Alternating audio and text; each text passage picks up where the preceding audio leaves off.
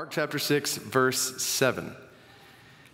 And Jesus called the 12 and began to send them out two by two and gave them authority over the unclean spirits.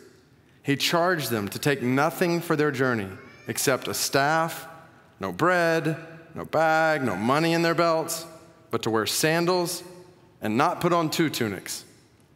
And he said to them, whenever you enter a house, stay there until you depart from there. And if any place will not receive you, and they will not listen to you, when you leave, shake off the dust that's on your feet as a testimony against them. So they went out and proclaimed that people should repent.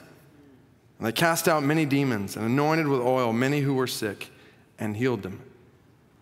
Now, we don't know exactly how long this mission trip lasted, but we do know it was for a brief period of time. And if you read down to what happens right after this in Mark, you see the story of how John the Baptist died, which goes from verse 14, where we just left off, all the way down to verse 29. And then you pick up in verse 30, listen to what it says. It says, the apostles returned to Jesus and told him all that they had done and taught. So at this point, they've come back. And they spend time debriefing with Jesus all that had happened on this trip. Here we are in our nation's capital, which, interestingly, a lot of people come to Metro DC for mission trips. It just so happens we live here.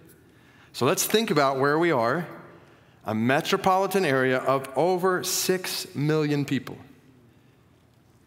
And research shows that in this location, where we're going on our mission trip over the next 2 weeks, about 12.5% of people are in churches. Now, we don't know what kinds of churches, and we do know that just because someone is in church does not mean that they're a follower of Jesus. All kinds of people call themselves Christians and go to church who are not followers of Jesus. But even if we assume that all of the people who are in churches are Jesus people, that still leaves over 5.3 million people in this city where we're doing this mission trip who don't know Jesus. 5.3 million people who, if they were to die right now, would go to everlasting, never-ending judgment and suffering. Like never-ending.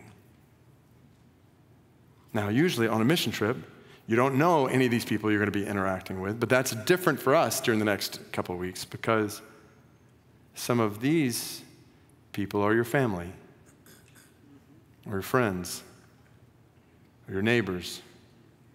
Some are your classmates at school, or teammates in sports, or people you work out with at the gym.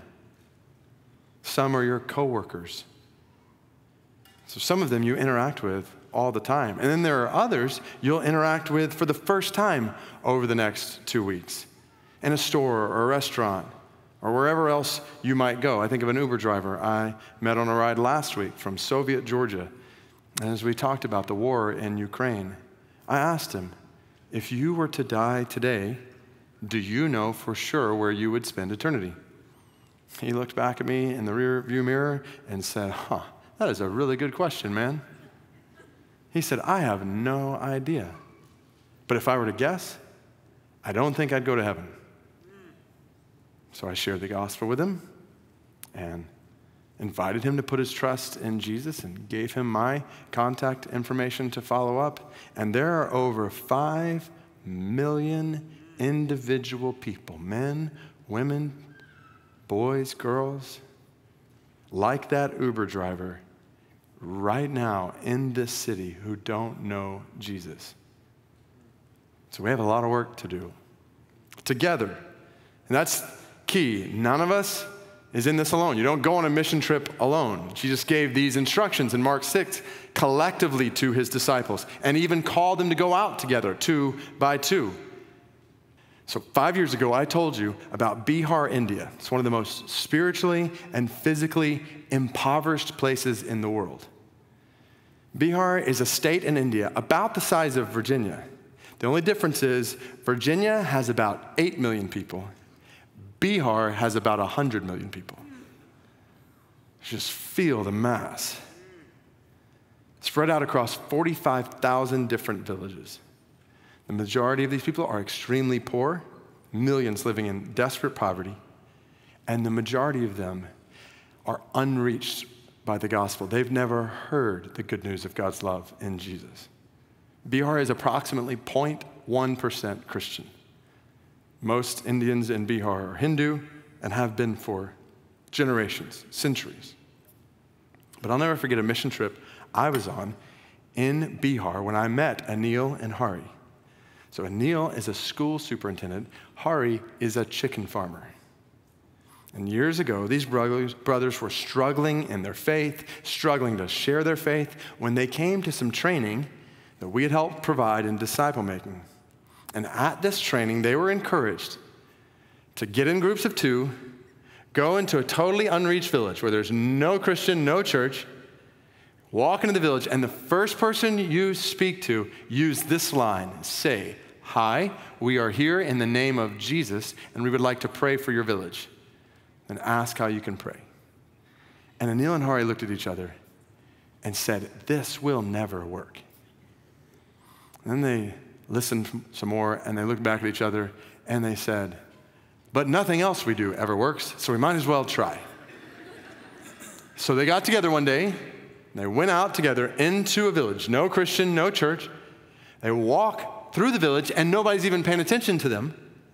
Until finally, near the end of the village, somebody comes up to them, says, "What are you guys doing here? I don't recognize you." So they start their pre-scripted line. "Hi, we are here in the name of Jesus." And we would, before they could finish the rest of the line, the guy interrupted them and said, "Did you just say Jesus? Because I've heard a little bit about him. Can you guys tell me more?" And Anil and Hari looked at each other, said, "Yes, we can tell you more." And so they start to share about Jesus. But before long, the guy interrupts them again. And this is where Anil and Hari are thinking, it's about to go south. But the guy says, "Wait a minute. I really want my friends and family to hear this. Can you come to my house and I can gather them together so they can also hear about Jesus?" And Anil and Hari said, "Yes, we can do that." And so they follow this man to his house. He leaves them there. He goes, gets a group of his friends and family. They come back together. They gather around Anil and Hari and say, "Please tell us about Jesus." Anil and Hari, for the first time these people have ever heard, they speak the gospel to them, the good news of God's love in Jesus. And long story short, over the next 2 weeks, about 20 in that village come to faith in Jesus. So, yes, praise God for that part of the story, but here's where it gets better. Because as these new believers have come to faith in Jesus, Anil and Hari looked at him and said, "All right, here's what we're going to do. Get together in groups of 2. And you're going to go out into other villages like yours, and you're going to go into a village, and the first person comes up to you, use this line, and you're not going to think it's going to work. But it worked on you guys, so just go and see what happens." So they go out into village after village. So they start doing that. And within 3 years, church disciples have been made and churches had been planted in 350 different villages in Bihar, India. And this Indian brother I met this week is doing the same thing today. He was telling me, tears in his eyes, about all that God is doing. So I'm thinking about our church family. Like right here, right now in this city, the opportunity we have to make disciples and multiply churches in the capital of our country. From here around the world, if 20 believers in Bihar, India, starting with 2, filled with the Holy Spirit of God, proclaiming the gospel of God, could see what they have seen, how much more with thousands of people going out with the Spirit of God and the gospel of God in Jesus' name in this city? So let's do this, like all of us.